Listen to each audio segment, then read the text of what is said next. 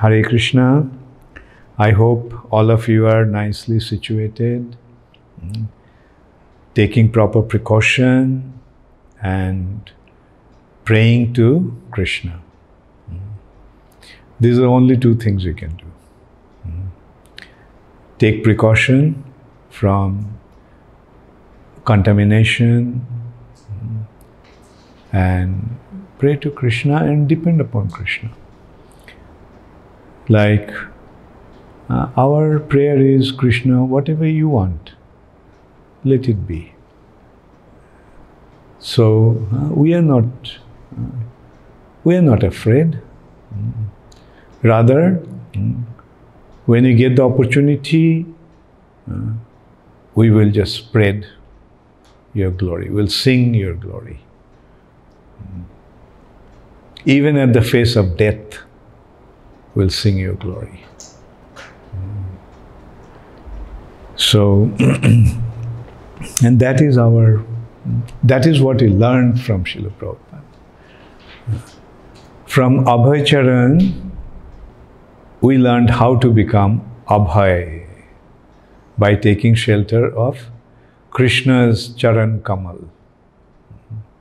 Srila Prabhupada told us, Prabhupada showed us the way to become free from fear. Srila Prabhupada showed us how to even not be afraid at the face of death, at the time of death.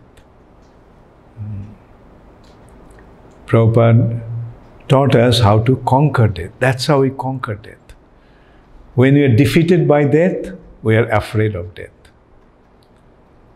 And when we conquer death, then we are not afraid of death. So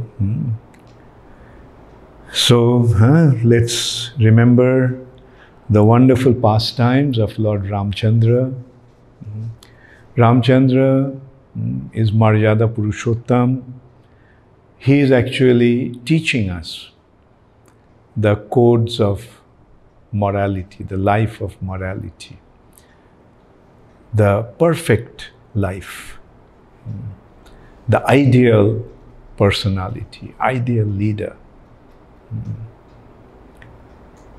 endowed with all good qualities. He stands on truthfulness, virtue, mercy, compassion.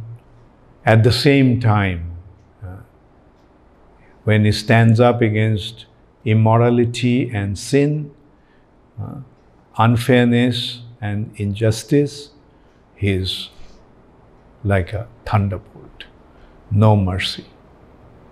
Yeah, why should he be merciful unto those who are miscreants?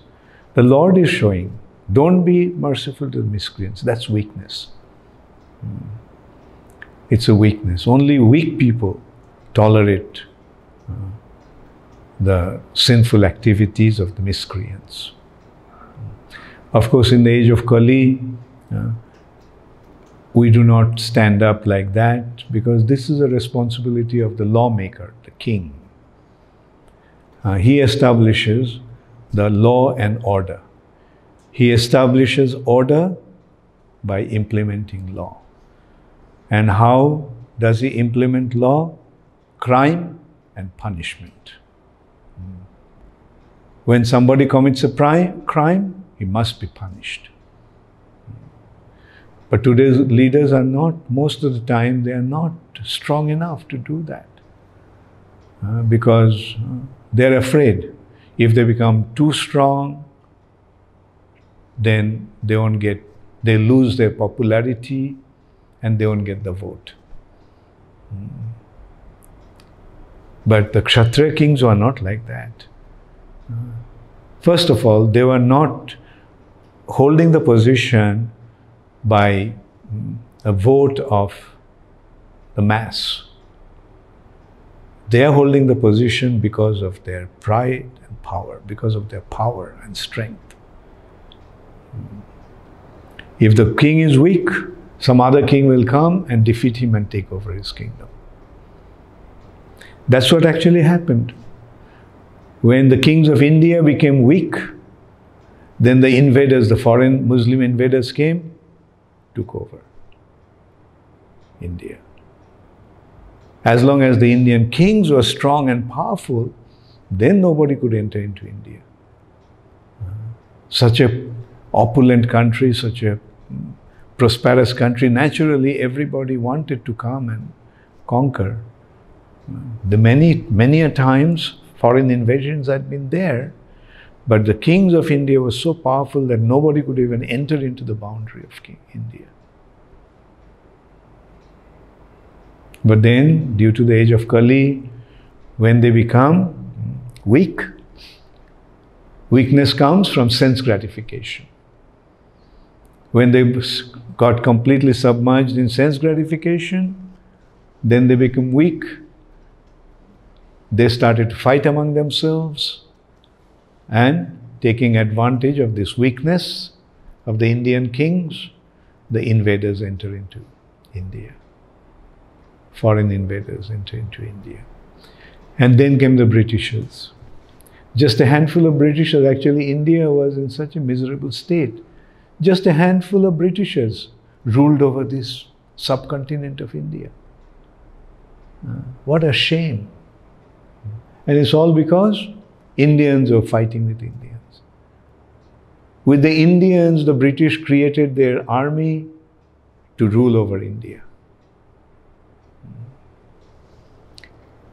So now, should we remain in that condition? At least for our own sake, let us become united. Let's not fight. That's how Kali spreads his influence. He creates us to fight, and by fighting among ourselves, we become weak. Then the outsiders come and take advantage. And the best way to become unified in this age, with Krishna in the center. That's the secret of success. If I put myself in the center, then I can never become united.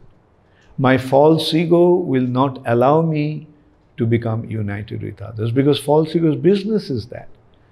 You stand alone because you are the best. So we have to give up this false ego, the feeling of me and mine. Give up that feeling of me and mine. And rather shift our consciousness to Krishna and Krishna's.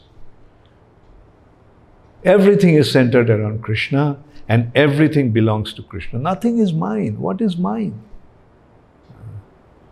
Whatever I'm claiming to be mine was there before I came here, and whatever I'm claiming to be mine will be there when I'm gone.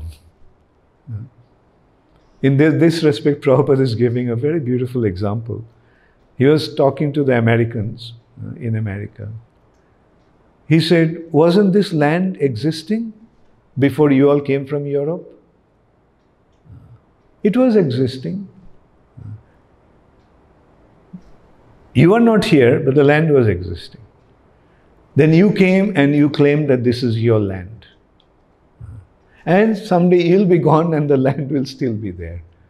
So just try to rather understand, who does this land belong to? Who does this country belong to? Who does this whole world belong to?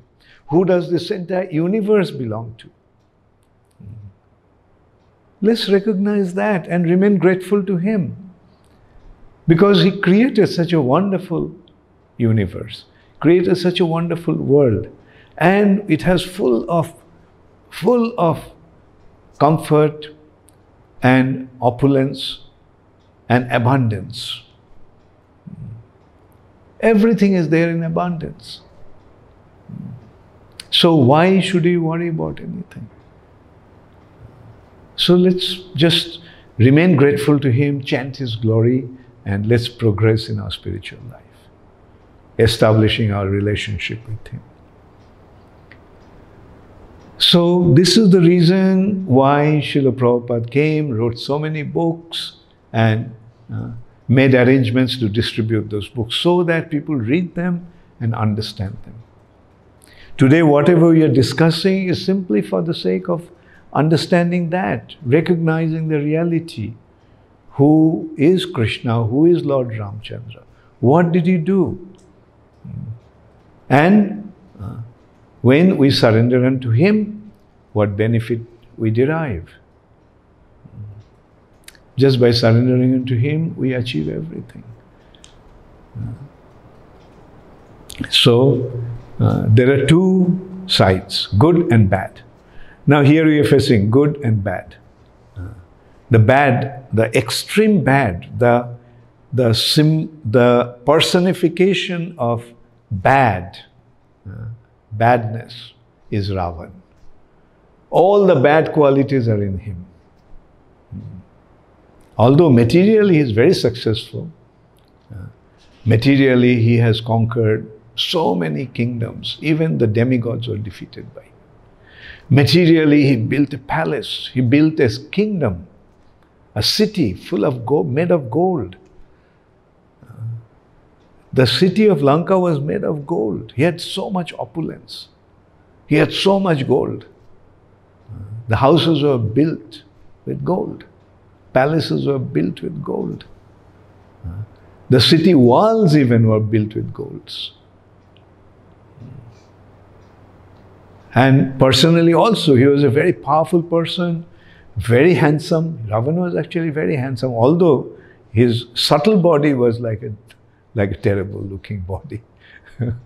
But apparently, like we have noticed, like Hanuman, when Hanuman started to appreciate, when he saw Ravan sleeping on his bed, he was just a very handsome person, powerful body, handsome person.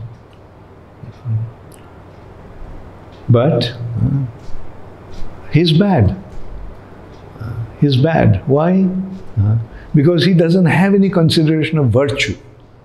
Materially he may be very successful, but he doesn't have any consideration of wrong and right. For the sake of his sense gratification, he is prepared to do anything because he was so powerful that he didn't care about anyone. Generally, people do not want to act in a wrong way because they're afraid of being caught and punished. But he didn't have that fear. Like he thought that he is the Lord of everyone. Whatever he does, he has the right to do anything that he wants to do. No consideration of the consequences. But here we are seeing even a personality like Ravan cannot survive the punishment of the Lord. And at the same time we are seeing in the same family the personification of virtue, Bibhishan. Ravan's brother. But he's advising Ravan, please don't do that. You have done something wrong. You have stolen somebody else's wife. That is unfair. So please return his wife to him, make friends with him. But Ravan was not prepared to listen to him. This is another thing about this kind of people, immoral, sinful people. They don't want to listen to any good advice. So as a result of that, Bibhishan left, along with his 4 intimate associates. And when Bibhishan went across the ocean, he could fly across the ocean. And he came to Ram's camp. And when the monkeys saw him, they thought his Rakshas came to attack them. So they were very worried. And they stood up in defense. But Bibhishan identified himself, that he said in a very humble way that he is Ravan's brother. When Ravan didn't want to listen to his good advice, he rejected Ravan and he came to surrender to Ram. So Shugriv went and reported to Ram that such and such person has come. He's claiming that he is Ravan's brother. So, and then Ram asked different monkeys, so what do you think we should do with him? Different monkeys gave different suggestions. Angad said, if he can be of use, then we can keep him. If we can benefit from him, yes, we can keep him with us. But we should be very careful. We should be very vigilant, and we should watch him all the time. Jambavan also said that, yes, we should watch him very carefully. Ram asked Hanuman, Hanuman, what do you think? Here you can see the Hanuman's wisdom. Hanuman said that he can be of great use. And it looks like he has sincerely come, he has come to surrender with all sincerity to Ram. Because from his face one can see that he is not duplicitous. He is not crooked. He is very upright and straight. And in this way, Hanuman just gave his thing, saying that one can, from his face one can see what is inside him. He looks so peaceful, so gentle, so noble.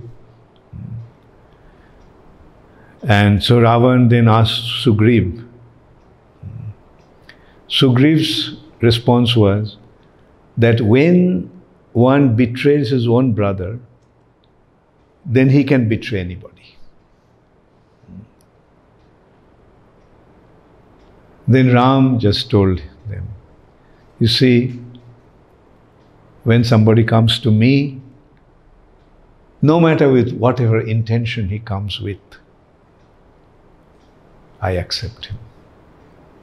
Even if my enemy comes to me to surrender to me, I accept him. If Ravan came to me, and I would have accepted him, I would have protected him. So this is the Supreme Personality of Godhead. Whoever surrenders unto him, the Lord is so merciful that he accepts him. Because he is the Supreme Father. He is the Supreme Father of everyone.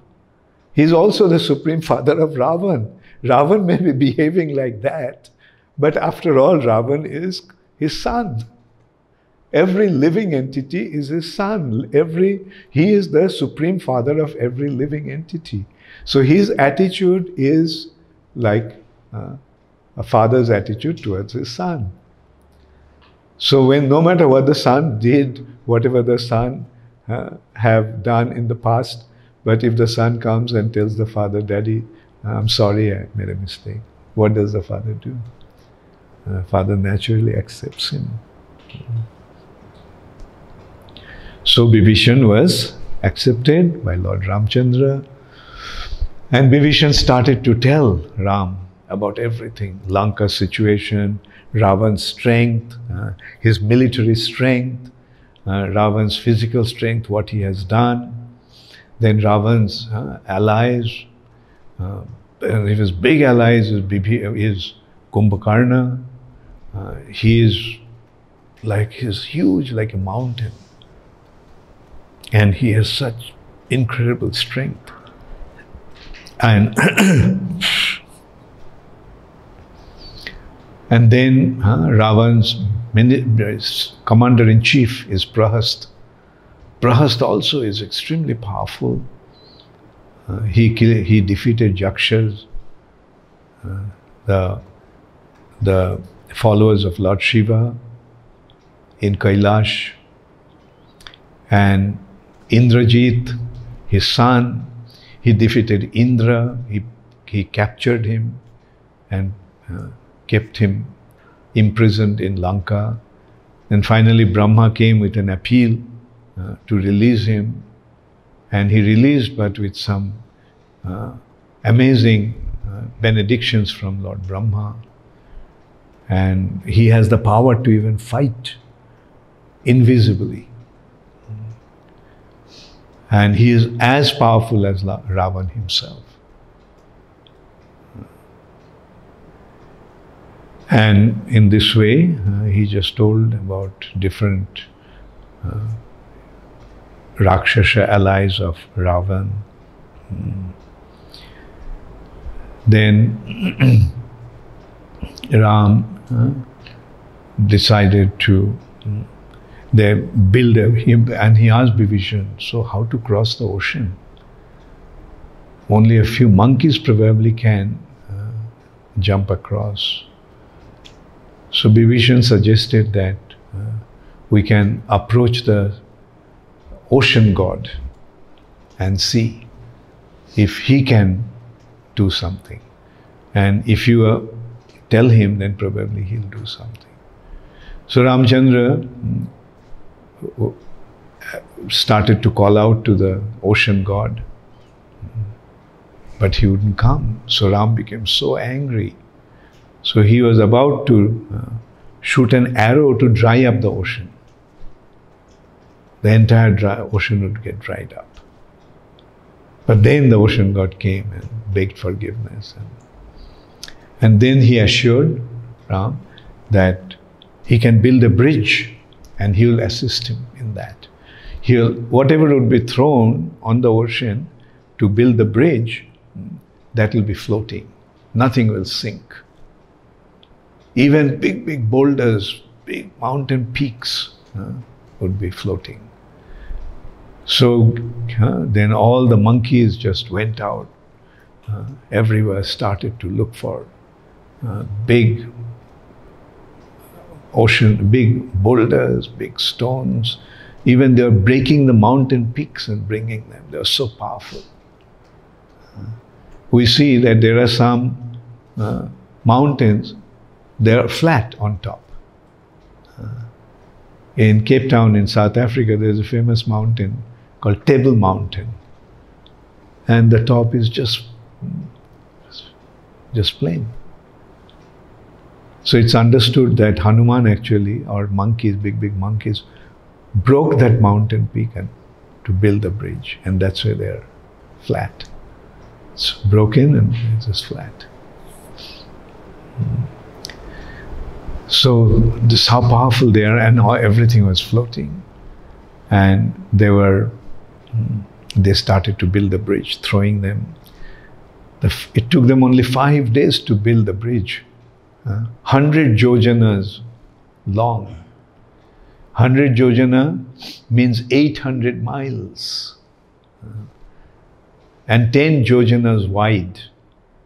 80 miles wide, 800 miles long. Took them only 5 days. First day, they built 14 yojanas. Second day, 20 yojanas. Third day, 21 yojanas. Fourth day, 22 yojanas. Third day, 23 yojanas. And bridge is complete. And the bridge has been not only big boulders and mountain tops and things. The surface of the bridge was smooth, made smooth, with logs put one after another. So that's how they made it plain.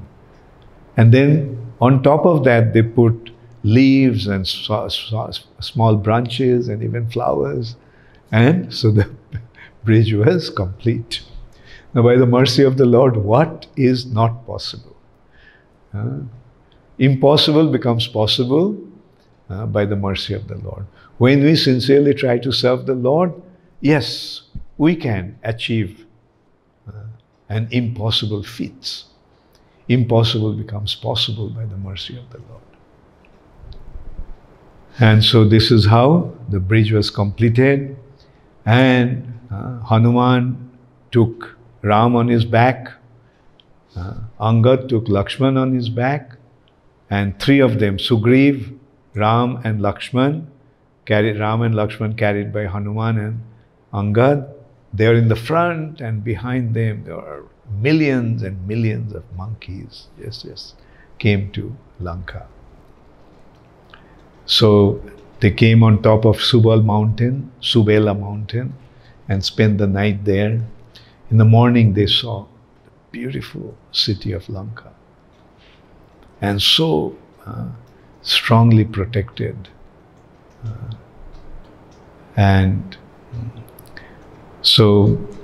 But Ram, when he was looking at Lanka, he was simply thinking of Sita. So then Ram decided to send a messenger. Angad he sent as a messenger with a proposal to return Sita and not fight. So this is how a noble man does. Before he gets into a kind of a fight, he would make a proper proposal that let's not fight. But just as Duryodhan would not listen to any such advice, Ravan also didn't want to listen to any such good advice that was carried by Angad. Simple proposal, return Sita and stop the fight.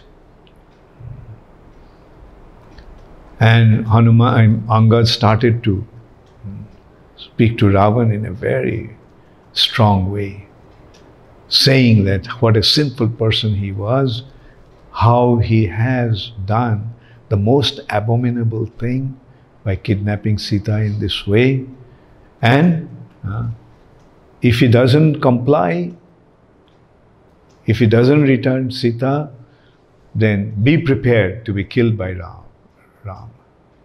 And not only you'll be killed, all your whole family will be killed, whole of Lanka will be destroyed.